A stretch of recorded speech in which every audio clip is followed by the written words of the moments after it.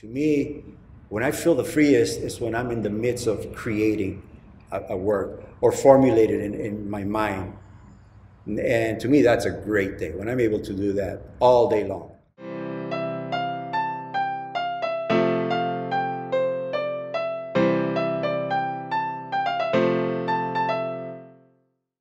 My name is Rudy Calderon. I was born in Costa Rica and raised here in Los Angeles. The title of this exhibit is Intrinsic Realms.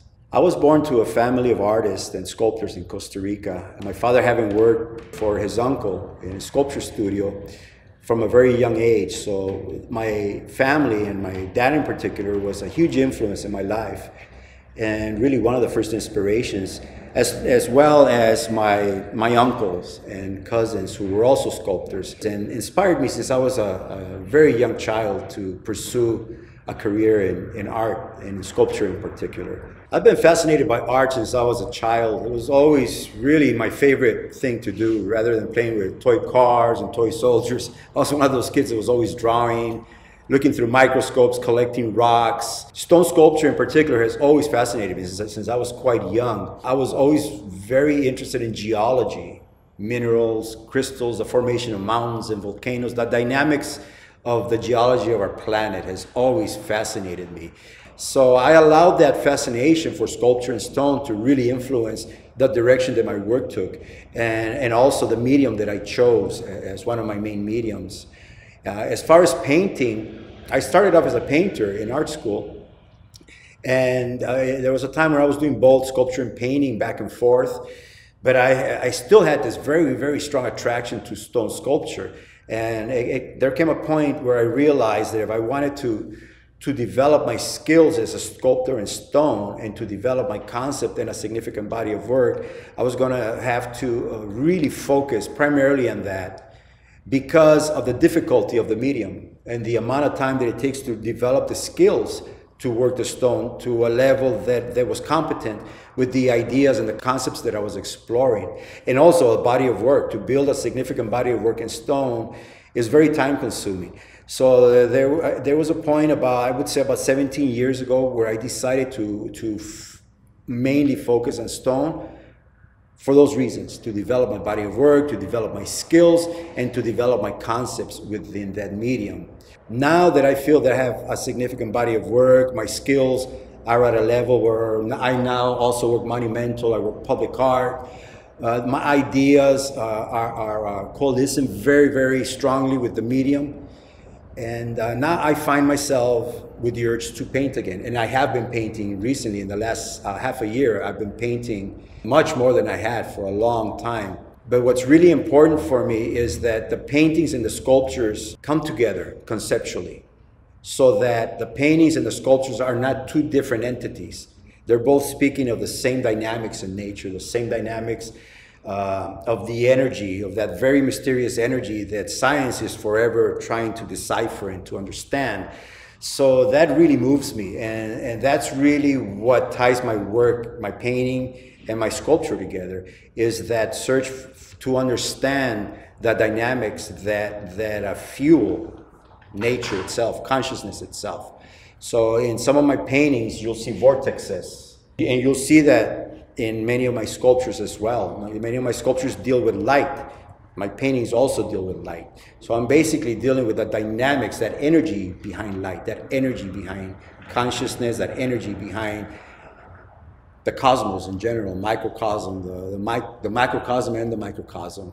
So those are the things that fascinate me, that move me. The human condition, our search for harmony with nature, our search for harmony with one another. So those are things that have always inspired me since I started doing art as a serious endeavor, and that still continues to inspire me, especially in this day and age where we have so many conflicts, where technology is advancing at a very high rate, sometimes much faster than human consciousness. So I'm very interested in all those things. I'm interested in how technology is advancing, and how consciousness and human understanding of life and of ourselves is trying to keep up with technology. Another thing that moves me is working in such a primeval or primitive, you can say, medium, such as stone. being one of the first mediums ever used for architecture, for weapons, for art making. It's a material that, because of its antiquity, because of its elemental essence, carries within itself that necessary dynamic, that poetry that's inherent in the material. The title of this piece is Presence of Being. It's sculpted out of a calcite on the top, and I use the calcite for its translucent qualities. This is a black and red California marble that's infused with many fossils. And the bottom is also a calcite. And they're put together by stainless steel pins. And basically this piece refers to humanity's constant search for that light, for enlightenment, for an understanding of basically our own nature. The translucency of the stone, I use that as a symbol for the light that illuminates us, be that the light of the mind, be it the light of spirit. Depending on each person's particular philosophy of life is how they interpret this. But nonetheless, it really is about light. It's about the ever-growing and expanding capacity of human consciousness. So therefore, I use light in my pieces and some of my stones that are translucent to symbolize that ongoing, ever-evolving consciousness that appears in humanity. This sculpture is titled Danzante. It's a Spanish title, which means dancer.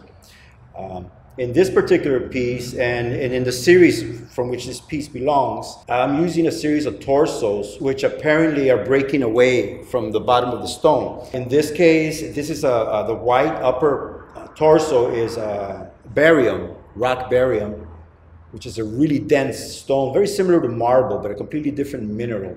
The bottom is travertine onyx from New Mexico, which is, I found it as is, and it really reminded me of a flowing skirt.